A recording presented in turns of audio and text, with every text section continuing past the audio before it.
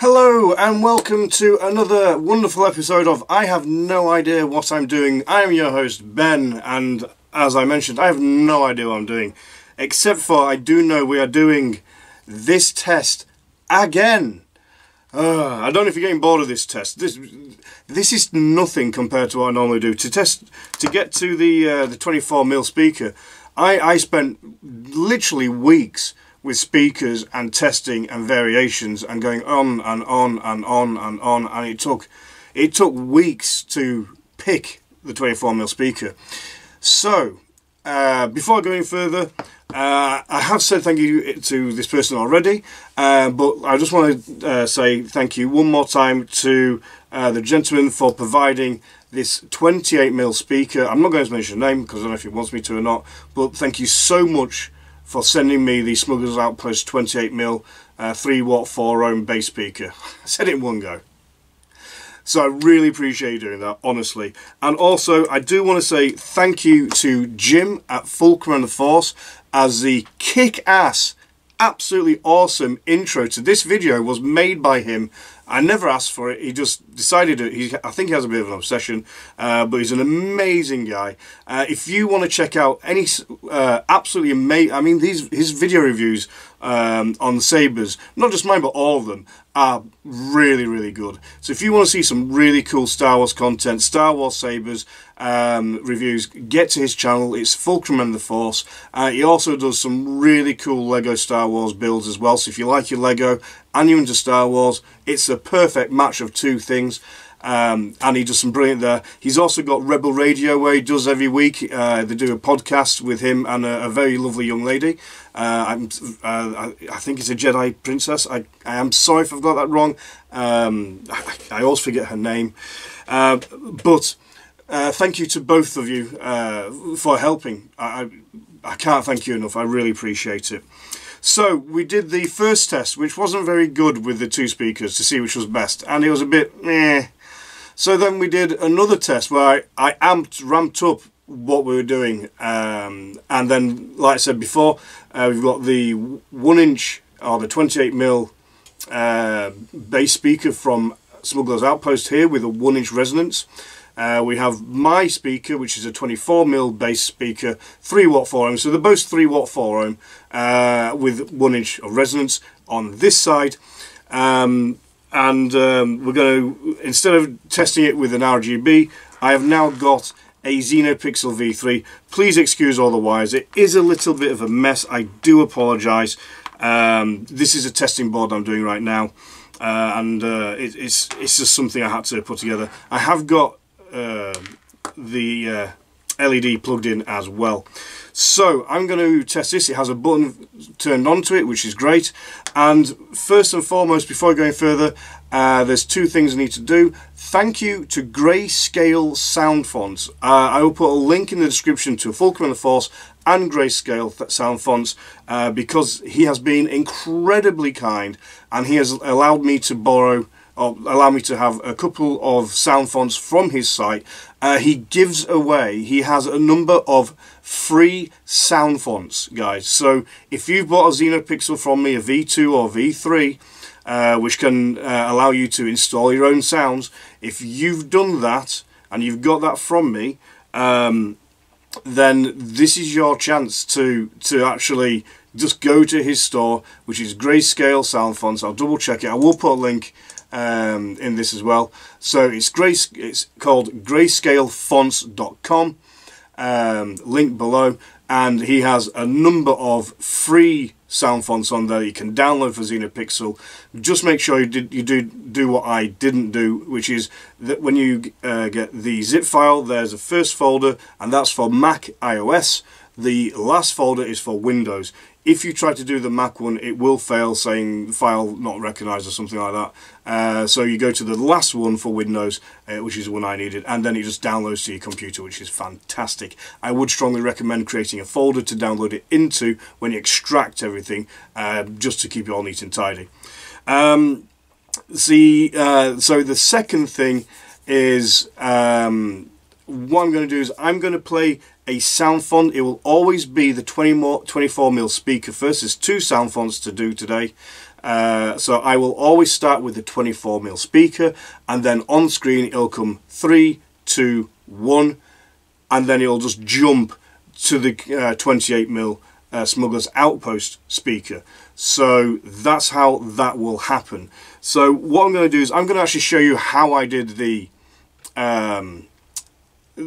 transferring of the folders from the computer over to the SD card. So I'm going to put that on now, and you can actually see how I did that. It is recording through my mic speaker, not the camcorder, so it will be a bit different in audio, but once that's done you'll come back to me on the camcorder. So I'll see you in a few seconds. Okay, so here we are at the moment. This is the SD card that I have plugged into my computer. So I'm going to open this, and as you can see, these are all the files inside the SD card. So we've got font 1 all the way to font 34, which is on the XenoPixel V3. This is the settings folder, which controls lots of different things, which I'm not going to use today. For this test, I'm going to delete all the sound fonts apart from 2. Before you do anything on these, always copy and save the entire folder to your computer. Do not do anything before doing that, otherwise if something goes wrong you are in serious trouble. Right, okay, so thank you to Grayscale Fonts for being so incredibly amazing and allowing me to do this test with their fonts. I'm going to now go to the folder containing all their information. So I'm just going to open number 1, and I'm actually going to delete everything in there now. So number 1 folder is empty. I'm going to do that to number 2 as well. So delete everything in here, and we'll go back. I'm now going to open the first folder of the Grayscale Fonts. And here we have the first folder. I've named it Grayscale Fonts. I'm going to select, I'm going to select all, and then I'm going to copy, and then I'm going to go back to the folder that we just cleared off the SD card. Okay, so we're back to the SD card. I'm going to open number 1, and then I'm going to paste everything from that Grayscale folder into here. So that's now all done. I'm now going to go to the main screen for this, and we're going to get the second folder. So I'm just going to go to the next Grayscale folder I've created. Okay, so here we are at the next next one. I'm going to select all, I'm going to copy that and go back. Okay, and we're back onto the SD card. Go to this folder, and I'm going to paste everything into this folder. So the whole lot is there, and now I'm going to remove the SD card, and we're going to go back to me on the cam. So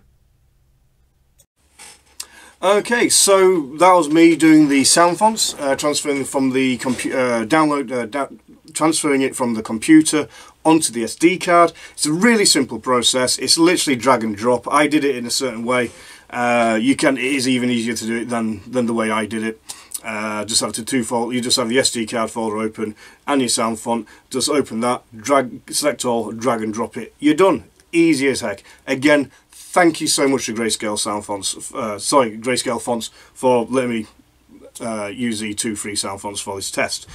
Right, so I'm going to pan the camera down, and we're going to see how it sounds. Again, remember, every single one of these demos, it will start with the 24mm speaker. It will then go to the 28mm speaker, and before it does, I'll have on screen 3, 2, 1, and then it'll jump to the thing. I'm cutting everything out. It's sound font to sound font, so you can hear how different it really is. So I will pan the camera down now. Okay, right, so right, so that's me being silly. So this is a 24mm speaker. It's starting now. Power on. Oh.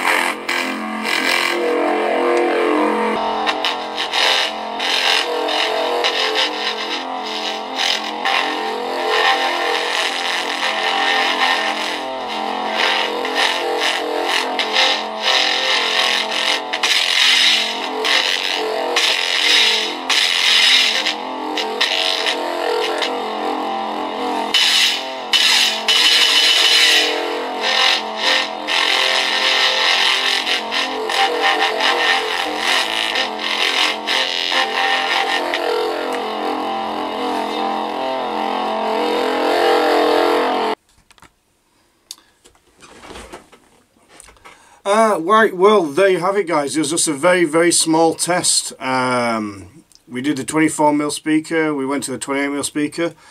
Unfortunately, the board has broken. It still works, but the audio is no longer coming out of the board.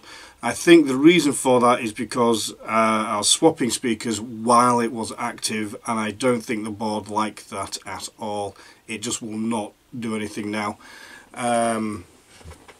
And I don't have another board to use. So,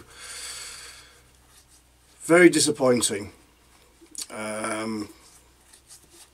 Yeah, bit gutted. But let me know your thoughts. I don't think the cutting out of the audio was because of the speaker.